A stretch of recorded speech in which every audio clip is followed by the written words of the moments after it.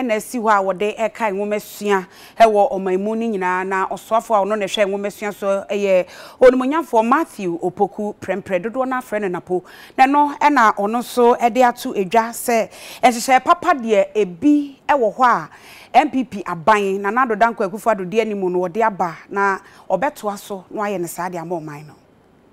National Education Week ni mpenifa da na di ewo enkran na osoafo no na hwe nwomesua so onimonyafo Opoku prempe ekasa na okire se aban etu anamo eden sakre kese aba wo man nwomesua mu ebi ene se capitation grant na wahwe apagem wode ntoso school yekwa aba wode sika be 700 million America sikanim edi ahye school se mansa no adwumanim wo hwe akyerkyerefo ene anesefo mogentiti awodo na omonwanam anasa allowances na aban edi amomo ena afenso sisi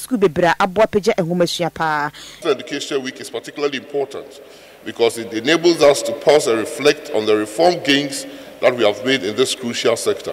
and assess their progress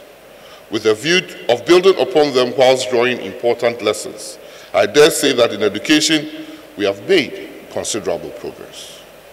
Our flagship free SHS program, which rolled out in September 2017 and which I promised the people of Ghana, has rapidly opened up access to senior high school education by enabling an extra 400,000 students to enroll in senior high school between 2016-2017 academic year and 2019-2020 academic year. 400,000. Where would they be if not free secondary education? This is most remarkable, and despite the challenges with implementations, Ghanaians have embraced this program. Of course, education goes beyond fiscal access. That is why my government is committed to ensuring quality, relevant education that will produce confident, skilled global citizens ready and able to compete with counterparts anywhere in the world. We have delivered free core textbooks, exercise books, provided remedial measures for students through academic interventions, and introduced a 30% equity policy in senior high schools, among others, in a bid to improve learning outcomes. UTV ene waso for be de chi ohwe enwomesua ne fa eno eyensa no adwumade onwonyafo gift twum ampofo nso di nkomo ne mahoro yetumi aye nyina ye na exhibitions wenti ye agencies nyina wo exhibition wo ha enti tema ye ne won interact no na ye hu ne yaye ene ne efe na ye beye kg4 ye nja won akire primary say infrastructure say teacher motivation and teacher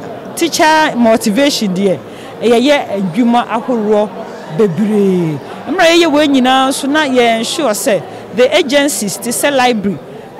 niema nyina bekoso ye ma books wo ho online learning wo ho enti agency bia or ye under the ministry no ya equip won say be ya education na ye de ye ma ne nansen no ebe holistic education na aboa magana yakoyenim ye free enkranman